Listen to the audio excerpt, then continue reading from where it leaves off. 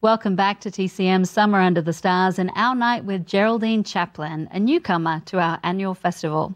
I'm Alicia Malone, and tonight we're watching some of the films Chaplin made with the legendary Spanish director Carlos Saura.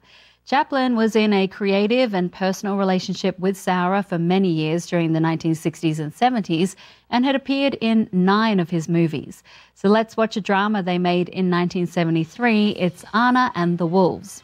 For this film, Geraldine Chaplin was able to use her fluency in both Spanish and English, playing Anna, an English-speaking nanny who arrives at a remote house in Spain to take care of 3 children.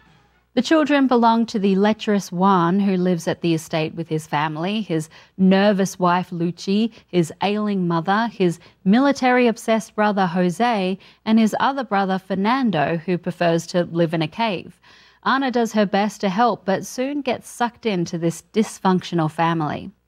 Director Carlos Saura was renowned for using allegory in his films to protest the then dictatorship of Spain. The country was controlled by the oppressive Francisco Franco. Censors at this time would not approve films if they were obviously political, so filmmakers like Saura had to cleverly sneak in their messages. Anna and the Wolves has been called one of his most critical, with this family standing in for the various factions and issues of early 1970s Spain, the military, religion, and sex. For example, Jose, with his collection of weaponry and uniforms, is the military. The quiet Fernando, hiding in the cave, is the Catholic Church. The adulterous Juan represents the morally corrupt elite. And Anna is the foreign visitor who is at first perplexed and then shocked by what she sees. It is a disturbing film with another impressive performance by Geraldine Chaplin.